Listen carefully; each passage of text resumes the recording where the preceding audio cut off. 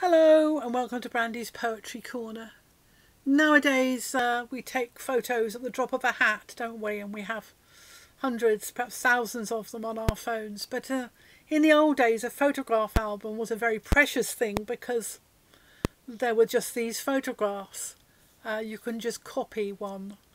This is a poem called Pictures in an Album by C.D. Lewis from Word Over All in 1943.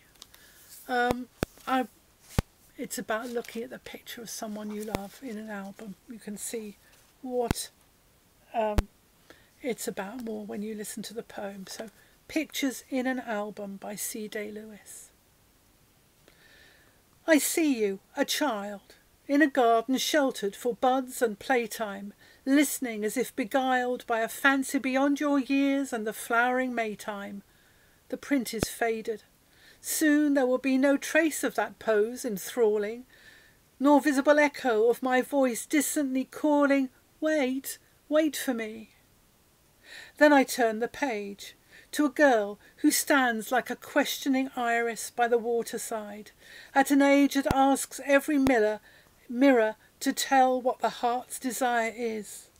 The answer she finds in that oracle dream only time could affirm or disprove, yet I wish I was there to venture a warning. Love is not what you dream.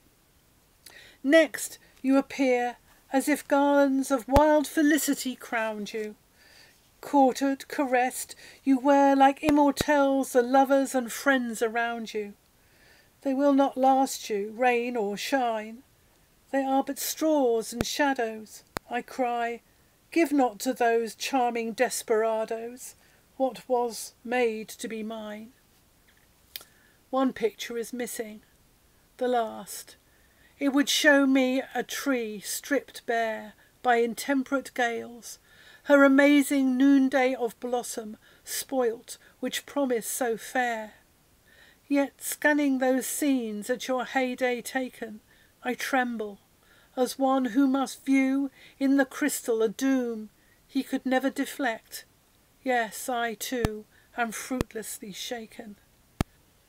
I close the book, but the past slides out of its leaves to haunt me, and it seems wherever I look, phantoms of irreclaimable happiness taunt me.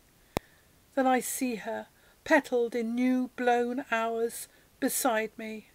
All you love most there has blossomed again, she murmurs. All that you missed there has grown to be yours. Thank you.